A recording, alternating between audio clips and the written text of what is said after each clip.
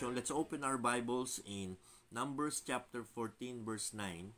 And we're looking at the promises of God, and there are more than 7,000 promises of God na hindi po lahat para sa atin. I'm always making this clear. Okay? Kasi may mga pastor na nagsasabi na inaangkin nyo lahat ng mga pangako ng Diyos sa Bible, hindi naman yan para sa inyo. Correct po, hindi ho lahat ng promises sa Bible ay sinabi at binigay para sa bawat isa sa atin. Hindi po. Most of the promises, especially in the Old Testament, were given to the children of Israel. And ang kagandahan po nito, kaya natin pinag-aaralan, is para makita po natin na bagamat ito'y binigay sa children of Israel in particular, those promises can be applied sa atin.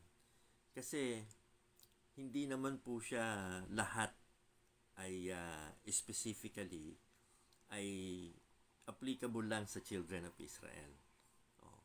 Kamukha ng sinabi na, I love them that love me. Diba? At, and there are many other more.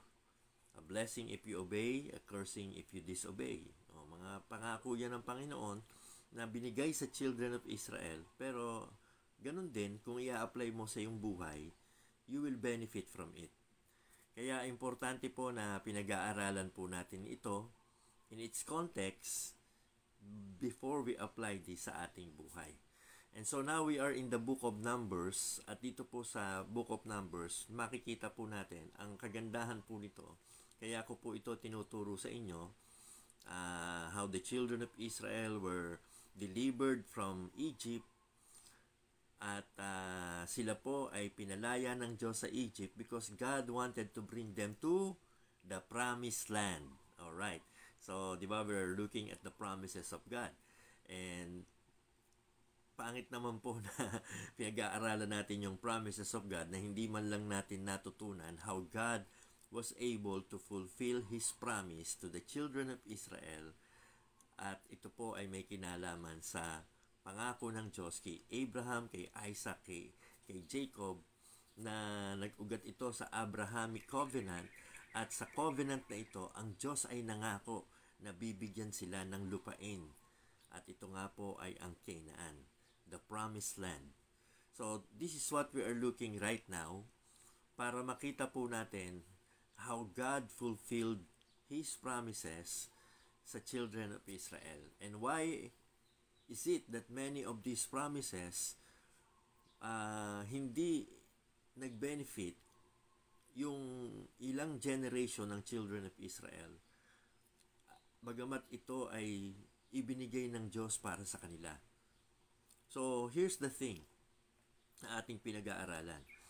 So, this morning, ang ating titingnan ay sa Numbers chapter 14, verse 9. Ang sabi po rito, Only rebel not ye against the Lord, neither fear ye the people of the land, for they are bread for us. Their defense is departed from them, and the Lord is with us. Fear them not. Okay, sa context, ang nagsalita po nito ay si Caleb. There were 12 spies, and 10 spies brought an evil report. The 2 spies, si Caleb and si Joshua, sila lang yung nagdala ng good news. And here in Numbers chapter 14 verse 9, sinasabi sa kanila ni Caleb, huwag kayong maghimagsik sa Panginoon o laban sa Panginoon. At huwag niyong katakutan ang mga tao doon sa promised land. Sapagkat sila'y ating kakainin parang tinapay. They are bread for us. Their defense is departed from them.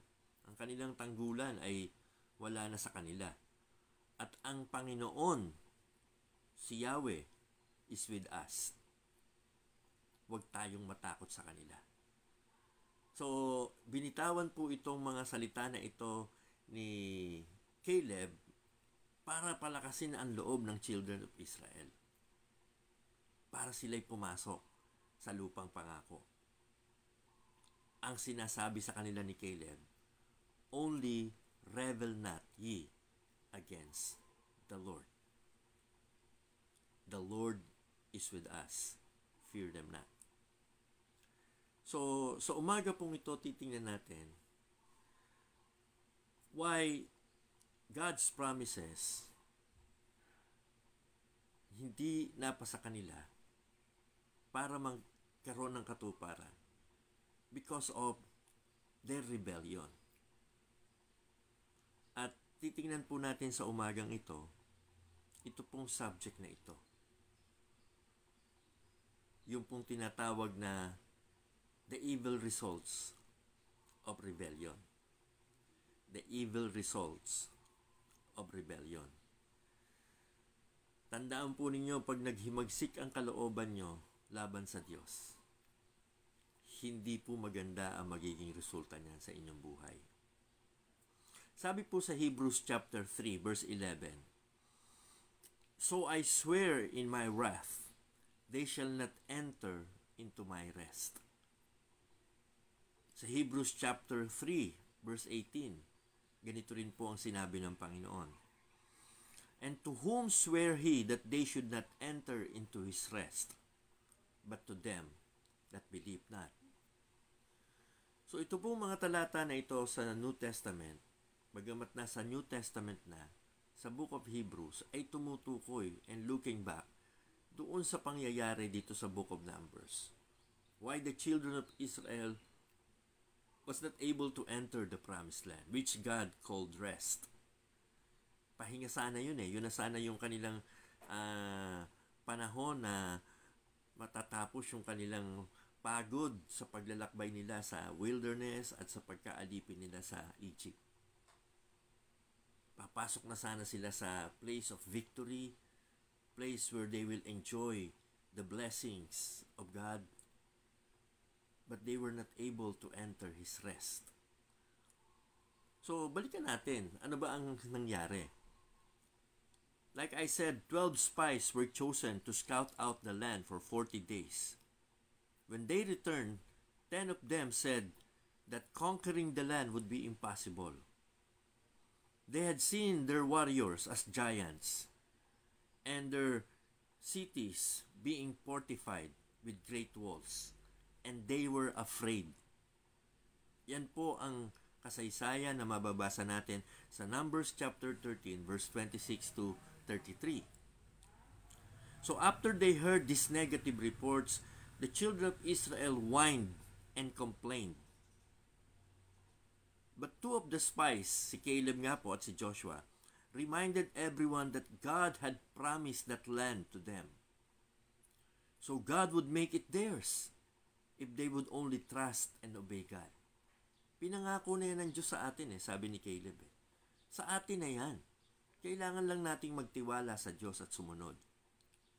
So of the 12 men sent to spy out the land, only Caleb and Joshua came back with a good report.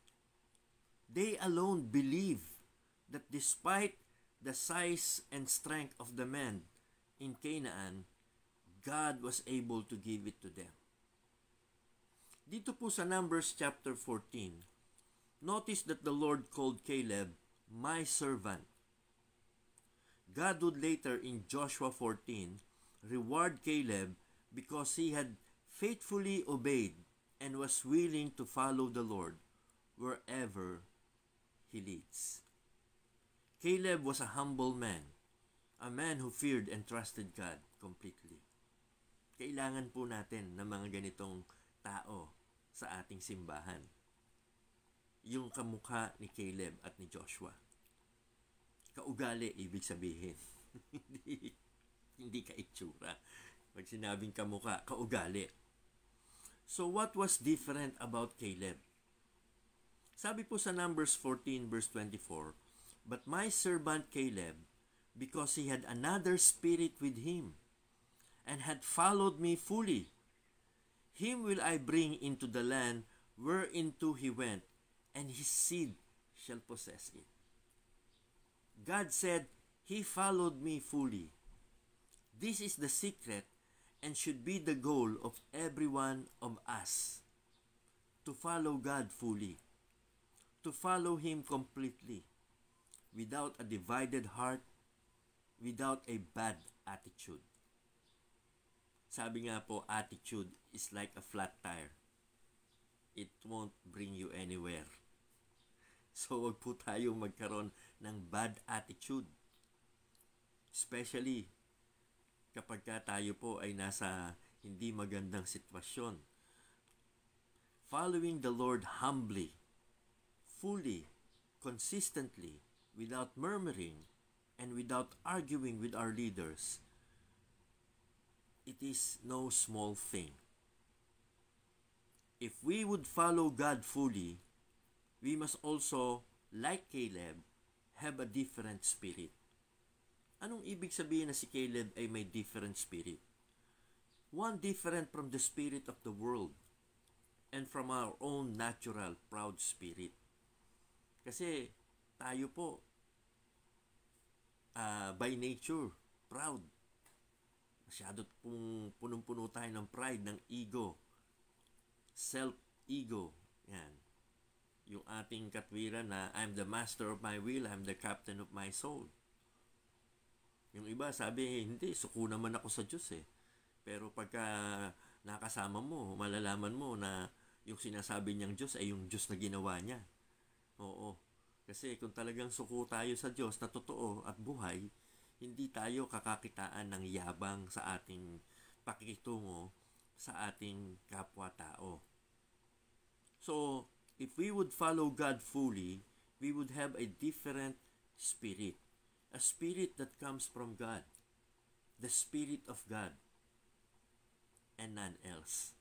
Ito po yung different spirit na sinasabi na mayroon si Caleb. The Spirit of God directing and guiding our lives. Each of us, mga minamahal, we need the Spirit of God controlling and empowering our lives to correct our attitudes and for us to have proper outlooks each and every day sa ating buhay. Kaya nga po ang sabi ng Bible, be not drunk with wine wherein is excess, but be filled or be controlled by the Spirit. Hayaan po natin ang Spirit ang mag-take control sa ating buhay. Not the flesh. Hindi ho natin pwedeng pairalin yung laman sa ating paglilingkod sa Diyos. Hindi pwede na. Pagkakaya ng laman mo, sige na, ubra na yan. Hindi po.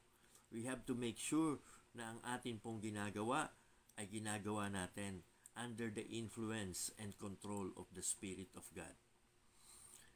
Yan po si Caleb at si Joshua. The children of Israel, however, were not willing to listen to them. Yung encouragement at pleading words ni Caleb at ni Joshua para lang pumasok sa kanilang tainga at lumabas sa kabila. They had no faith at that moment. They simply didn't want to follow Moses. Naniwala na sila sa negative report eh. Naniwala na sila sa majority. At lagi kong sinasabi sa inyo, pinapaalala sa inyo, hindi porket yan ang majority, yan ang tama. Kahit na gaano pa karami ang may sabi at may isip niyan, hindi pa rin yan magiging tama kung yan ay lihis at hindi ayon sa salita ng Diyos. Si Joshua at si Caleb, binase nila yung kanilang decision at disposition at determination sa pangako at mga salita ng Diyos. But the children of Israel, they didn't want to follow Moses and they didn't want to trust God. Yes, the children of Israel. They wouldn't listen and instead, they talk of stoning Joshua and Caleb to death. Can you imagine that? Yung mga tao na nag-e-encourage sa kanila, si Joshua at si Caleb, na nagpapalakas ng loob nila, na tinutulak sila sa pananampalataya sa Diyos, ito pa yung mga taong gusto nilang paslangin at wasakin. How rebellious people can be. Pag ang puso po natin ay naghihimagsik sa galit at ayaw nating sumunod sa Diyos dahil ipinipilit natin yung ating sariling paniniwala at gusto. Kahit yung mga taong nagmamalasakit sa atin, sila pa yung aawayin natin, sila pa yung magiging kagalit natin, at At baka sa loob-loob natin, gusto pa natin silang paslangin. Ay, wag naman pong ganon. Kasi ito pong children of Israel, ganon sila eh. Ganon yung attitude nila eh.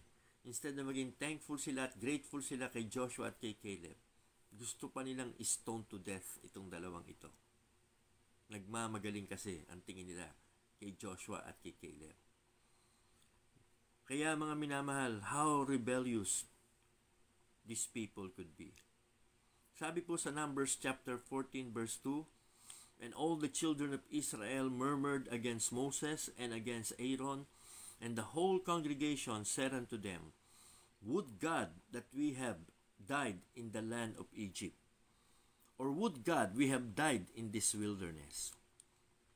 And wherefore hath the Lord brought us into this land, to fall by the sword, that our wives and our children should be a prey? Were it not better for us to return to Egypt? And they said one to another, let us make a captain and let us return into Egypt. Here's the scary part. They wanted to choose their own leader. They want to get rid of Moses and Aaron. They want to stone to death Joshua and Caleb. And they want to have their own chosen leader. And they wanted to go back to Egypt. How rebellious people can be. So God decided that because of their grumbling, complaining, and rebellion, God would raise a different nation. A nation He would raise from Moses. A nation mightier than Israel. A new generation that would inherit the promised land. I-disinherit na sana ng Diyos ang Israel. Sinabi niya yan kay Moses. But Moses, being a type of Christ, interceded for Israel. He disagreed and pleaded with God. A beautiful type of our Lord Jesus Christ. Na kapag ka nandyan si Satan at ina-accuse tayo sa harapan ng Diyos, ang ating Panginoong Jesus is making intercession for us. He is our advocate with the Father. He is our defense lawyer sa harapan ng Diyos. Kaya wala hong katalo-talo ang kaso natin. And there's therefore now no condemnation to them which are in Christ Jesus. Praise God. If you have trusted Christ as your Savior, talo mo pang may Moses sa langit. Talo mo pa ang children of Israel na may Moses. Kasi kaya sinasabi ko ito, alam nyo itong children of Israel, matagal na dapat itong nawala at nabura sa ibabaw ng mundo eh. Noon pa lamang paglabas nila sa Egypt at sila'y gustong dalhin ng Diyos sa promised land, pero puro paghihimagsik ng kalooban at galit sa Diyos ang kanilang ipinakita sa Diyos. Doon pa lamang sa wilderness, gusto na silang ubusin ng Diyos at patayin lahat eh. Buti na lang may Moses, who is a type of Christ, who is always praying and interceding for them, for their deliverance, at para sila ay makapasok sa promised land. Kaya mga minamahal, as important as Moses was to the children of Israel, sa atin po mga minamahal, napakahalaga ni Jesus Christ sa ating buhay. If not for Jesus Christ, we would have died in our sins. At lahat po ng tao, without Jesus Christ, will die and go to hell. We need Jesus Christ as our Lord and Savior. We need Jesus Christ sitting at the right hand of the Father now, making intercession for the saints. Kaya sana sa umagang ito, you know for sure that Jesus Christ is not only a person that you know, but a person whom you trusted as your Lord and Savior, as your intercessor. So, ito po, nag-intercede si Moses. At ang sabi po ni Moses, dito sa Numbers 14, verse 13, and Moses said unto the Lord, then the Egyptians shall hear it, for thou broughtest up this people in thy might from among them, and they will tell it to the inhabitants of this land, for they have heard that thou, Lord, art among this people. But thou, Lord, art seen face to face, and that thy cloud standeth over them, and that thou goest before them by daytime in a pillar of cloud, and in a pillar of fire by night, Now, if thou shalt kill all these people as one man, then the nations which have heard the fame of thee will speak, saying, Because the Lord was not able to bring them to this land which he sware unto them, therefore he hath slain them in the wilderness. Ang galing ni Moses, ano? Sabi niya, Panginoon, pag pinatay mo lahat itong mga taong ito na parang isang tao, anong sasabihin ng ibang mga bansa? Anong sasabihin ng mga Egyptians? Kaya mo sila nilabas sa Egypt at kaya mo sila pinatay sa wilderness kasi hindi mo sila kayang ipasok sa promised land? Eh, nasa na yung nakita nilang kapangyarihan mo? Lahat ng himala mo, lahat ng iyong ginawa para sa kanila. Alam nyo mga minamahal, when the people of Israel rebelled against their God-appointed leader, they really do not know what they are missing. They really do not know that this person they are refusing is the one who is praying for them. Si Moses. And that's why God wanted to destroy the whole nation and just start again with Moses. However, tingnan po ninyo ang response ni Moses. Sabi niya, the Egyptians will hear about it. His first concern was not his self-promotion. His first concern was the Lord's reputation. Ibang-iba, no? Tayo, kadalasan, ang concern natin is our self-promotion. Who among us will be concerned of the Lord's reputation? Si Moses kasi hindi niya iniisip yung sarili niya. He was not thinking about himself. Kahit pa ulit-ulit sinasabi sa kanya ng Diyos, Moses, magtatayo na lang ako ng panibagong bayan, panibagong chosen nation out of your saling lahi. Hindi na gumula dyan kina Abraham, Isaac at Jacob. Hindi na yung Israel na yan. Papalitan ko na yan. Magtatayo na ako ng ibang bayan sa'yo. Pero hindi po inintindi ni Moses yung self-promotion. Ang inintindi niya, the Lord's reputation. Sabi niya, Lord, pag ginawa mo yan, anong sasabihin ng ibang bansa na itong bayang ito pinili mo, nilabas mo sa Egypt para paslangin lang sa wilderness kasi hindi mo kayang ipasok sa promised land. Anong klaseng sasabihin meron ang Diyos ang Israel? Kaya mga minamahal, yung self-promotion hindi inintindi ni Moses. Ang inintindi niya is the Lord's reputation. At sana sa umagang ito, tayo, ganyan ang magiging tibok ng ating puso. Huwag nating intindihin, when we are going through a lot of trials and temptations, when we are going through problems and difficulties sa ating buhay, huwag nating intindihin paano natin maisasalba ang ating sarili at ang iisipin natin ay maipromote natin ang ating sarili. Ang isipin po natin sa ating pinagdadaanan, paano natin iingatan ang pangalan ng Panginoong Diyos? Paano natin iingatan ang reputasyon, ang testimony na dala-dala natin bilang mga mananampalataya? Moses was more disturbed about God's integrity amongst a pagan nation than excited about the possibility of than being excited about the possibility of becoming a great nation. Hindi niya iniisip yun eh. Magiging isang great nation ang aking saling lahi. Hindi yun ang iniisip niya. Ang iniisip niya, ano ang sasabihin ng tao tungkol sa aming Diyos? I wonder, do we consider the Lord's reputation, especially when we're tempted to promote our own self? People who know we are Christians rightly connect our actions to our relationship with God. Our actions are more far-reaching than we realize. Kaya po, ayusin po natin yung ating attitude. Ayusin po natin yung mga lumalabas sa ating bibig. Wag po tayong maghambog.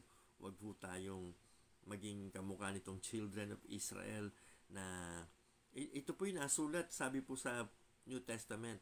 Kaya binabalikan natin ang Old Testament. At wag nating sabihin na hindi naman yung para sa inyo, bakit siya ng inyong inaaral. Kasi, ang sabi po sa New Testament, they were written for our admonition. They were written for our learning. At sana po maging lessons learned sa atin. Itong rebellion ng children of Israel, hindi nagdala ng blessing sa kanila, but rather evil results. So, ano ba ang naging request ni Moses sa Diyos? Sabi niya, for the Lord to display His strength in terms of patience, love, forgiveness, and not in terms of destruction. Ito po ang isa sa mga bagay na napakabuti sa ating Diyos. Yung mas pinapakita niya, yung kanyang pasensya, yung kanyang pagmamahal, at yung kanyang pagpapatawad kaysa yung pagpaparusa. Pero tandaan nyo, ang Panginoon natin ay ganyan. Pero lagi niyang sinasabi, will by no means clear the guilty. Kaya dito po sa Numbers chapter 14, verse 17, makikita niyo yung plead ni Moses sa Panginoon. Sabi niya in verse 19, tumalo na po tayo for the sake of time. Pardon, I beseech thee, the iniquity of this people, according unto the greatness of thy mercy, and as thou hast forgiven this people from Egypt even until now. Alam niyo ba binilang ng Diyos kung ilang beses silang nagrebelde doon sa wilderness? 10 times. And 10 is God's number of completion. Binilangan niya eh. Hindi lang strike 3, hindi lang strike 4, hindi lang strike 5. Strike 10. 10 times na itong children of Israel nagrebelde sa Diyos. Ayaw sumunod sa leadership that God appointed. Ayaw sumunod sa salita ng Diyos na napakalinaw na pinagagawa sa kanila. They wanted to do their own thing. They wanted to go back to Egypt instead of entering the promised land. Kung kayo ang Diyos, matutuwa kayo sa bayang ito. Sabi ng Diyos, nakakasampung beses na yung mga yan, Moses. Papaslangin ko na lahat yan. Sabi ni Moses, huwag po, Panginoon. Mahabag ka. Mayaman ka sa habag. Mayaman ka sa pagpapatawad. Mayaman ka sa pagmamahal. Mayaman ka sa pasensya. At hiniling niya na itong bayang ito, minsan pa, patawarin ng Panginoon.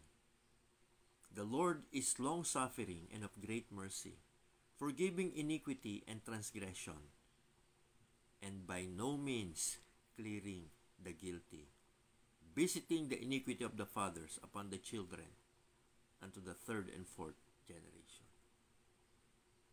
So, kapag ka po na-experience natin ang lalim ng pagmamahal, ng pasensya, at ng pagpapatawad ng Diyos sa ating buhay, like Moses, who understood this very well,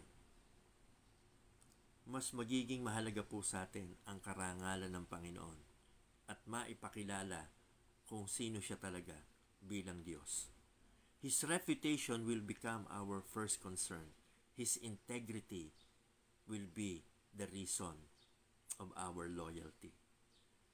Kaya ito pong si Moses, he was walking humbly sa harapan ng Panginoon kasi kilalang kilala niya kung sino ang Diyos. At kung kilalang kilala natin kung sino ang Diyos sa ating buhay, hindi tayo magkakaroon ng lugar para tayo'y maghimagsik ang kalooban sa Diyos at para tayo ay magmalaki sa ating kapwa na para bang tayo ay espesyal sa iba at lalong hindi tayo magkakaroon ng spirit na ayaw ng Diyos, yung spirit of rebellion. Now, after Moses pleaded with God, this is what God replied to Moses. Sa Numbers chapter 14, verse 28, hanggang dito po sa pakahaba po nito hanggang sa verse 35. Pero isa-summarize ko na po sa inyo. Sabi ng Diyos kay Moses, o sige, hindi ko napapaslangin yung buong bayan, pero hindi sila makakapasok sa wilderness. Hanggat hindi namamatay ang bawat isa sa kanila from 25 years upward. They will wander in the wilderness. Tandaan po ninyo 600,000 men ito. not including their wives and their children. So, sabi ng Panginoon, 25 years pataas, mamamatay sa wilderness. They will all die in the wilderness. They will not be able to enter the promised land. They will wander for 40 years kasi 40 days nilang inikot at in-scout yung promised land, 1 taon sa bawat isang araw. So 40 years they will wander in the wilderness until every one of them who rebelled against God will die in the wilderness. Ang makakapasok lang po ay si Joshua at si Caleb kasama ang bagong henerasyon, 24 years pababa. So, kung yung bata na 1-year-old na nandoon nung sila ay ayaw pumasok sa promised land, umabot po itong batang ito na 1-year-old na maging 40 years old bago siya nakapasok sa promised land. Kasi 40 years sila nag-ikot sa wilderness eh. So kung ako yung tatay ng 1-year-old, kasama ako dun sa mamamatay sa wilderness, at yung anak kong 1-year-old, yun yung makakapasok sa promised land. That's what happened here. That's what happened here. The children of Israel were so undeserving of God's love and favor. And the result of this rebellion was not pretty. All the adults, 25 years and above, would all wander and die in the wilderness. Nung sila po'y hindi pumasok sa wilderness at sila'y sa promised land at sila'y bumalik sa wilderness, it was their death march. It was the longest funeral in the history of the world. Magpapaikot-ikot lang po sila sa wilderness to die there. Sayang, di ba? Eh kung pumasok na lang sila sa promised land, kung nagtiwala na lang sila, sumunod sila sa Diyos, at pumasok sila sa promised land, hindi sana naranasan nila ang buhay na matagumpay at pinagpala ng Diyos. Pero hindi eh. Mas pinairal nila yung sila ay magalit sa kanilang leader, mas pinairal nila yung sila ay maghimagsik ang kalooban sa Diyos, kasi akala nila sila ay hindi pangangalagaan ng Diyos. So what happened here is really an evil result of their rebellion. They will all die in the wilderness. Their bones will all be scattered across the desert. God would destroy them all and leave their carcasses in the wilderness, except for Caleb and Joshua and the next generation. So mga minamahal, tingnan po ninyo, hindi tayo pipilitin ng Diyos sumunod sa Kanya. Kung ayaw nating sumunod, sino ang mapapariwara? Tayo rin. Just like the children of Israel. Ayaw nila magtiwala at sumunod sa Diyos. So, sino na pariwara? Diba sila rin? Mabuti na lamang hindi pa nadamay ang kanilang mga anak. Mabuti na lang mayroon pang window of grace ang Panginoon na para sa kanilang mga anak if they will learn to trust and obey. Kaya that's the tragic price that they paid for their unbelief. At wag po tayong maging ganito mga klaseng tao. You see, it is all by the grace of God that the children of Israel were chosen as a nation. And it's only by the grace of God that each and every one of us were chosen to be in Christ. Huwag tayong maging mapagmalaki just because, ay, pinili ako ng Diyos, ay, ligtas ako, ay, pupunta ako sa langit. May pananampalataya ako sa Diyos. Tandaan po ninyo, it's all by the grace of God. At kapag sinabing grace, you do not deserve it, you are not entitled to it, you are no better than anybody else. And so, keep yourself humbled in the Lord and always put yourself at the mercy of God. Trust and obey, for there's no other way. Huwag ho tayong maging mga rebelde sa ating Panginoon. This is Pastor Jess Marasigan at sana po ay natuto po tayo sa mga salita ng Diyos. If we wanted the promises of God being fulfilled sa ating buhay, then let us exercise our trust and obedience sa Panginoon. Alright, tayo po ay mananalangin. Let us pray.